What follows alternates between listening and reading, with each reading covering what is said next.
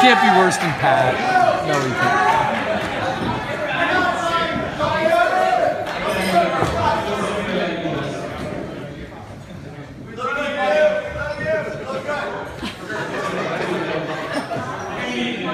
Before I begin, I just want to give a quick thanks to the people we care about just today. It's been a great reason we're all here. The bartenders.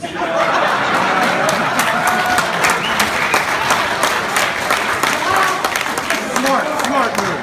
Thanks for getting us tonight.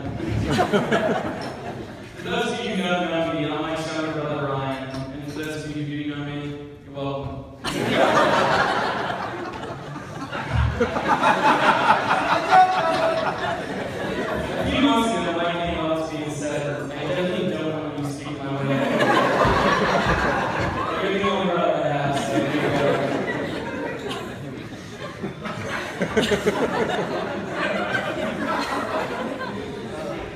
My mom and dad both wanted their eldest to be a son, and to be honest, I was pretty happy to have an older brother too.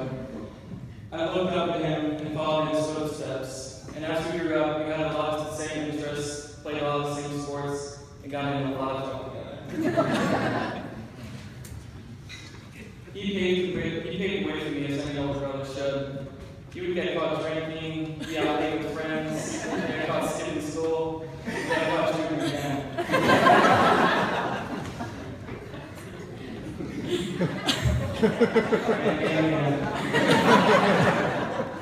That's what big brothers are for.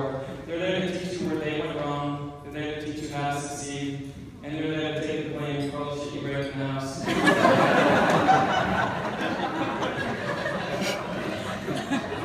Sorry about the language. But Mike did teach me a lot of valuable lessons growing up. He taught me how to be kind, he taught me how to stand up for myself, and he taught me how to play sports, which is the sole reason I'm not in the NBA right now.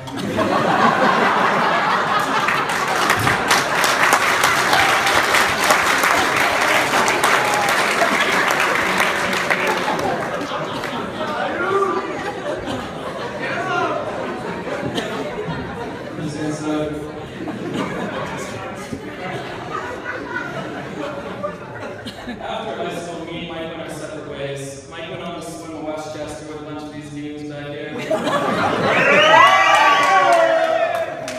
And he studied Spanish and business. And I went on to swim at Shippensburg, and I studied cybersecurity. But we often kept in touch, and now I often visit Mike at Westchester. Now this is typically the point in the best man speech where I will tell you stories of drunken craziness and savagery. But unfortunately, when Mike was out of Westchester and drunk and crazy, I was in the library.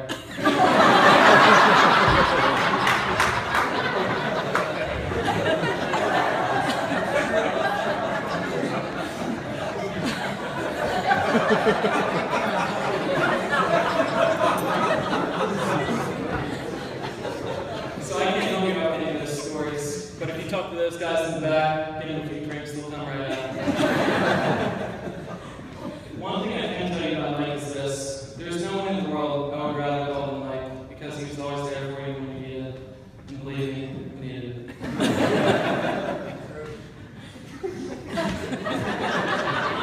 And that's why I have no doubt that Mike will make a terrific husband, and Olivia, you made an excellent choice. Speaking of Olivia, me and Olivia first met when I was showing her in the sister class. I thought she was smart and cool then, and after spending countless family picnics, hanging out with her, and after that one time she beat me in Wii boxing, I knew she was really ill.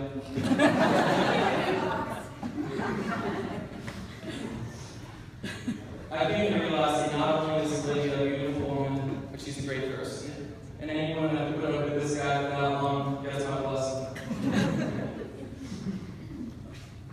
I knew this relationship was going to the next level when Mike came back to Olivia and my senior prom, which is still making fun of to this day.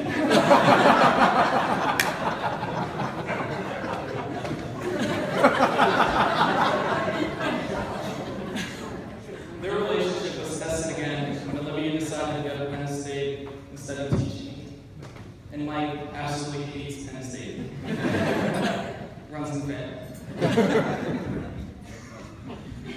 But Olivia's a smart girl, as I said, so she decided to leave Linwood Estates.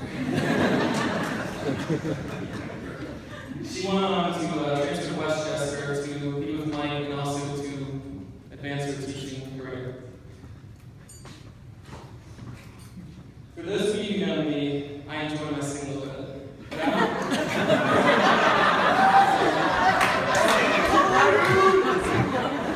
That wasn't supposed to be fun.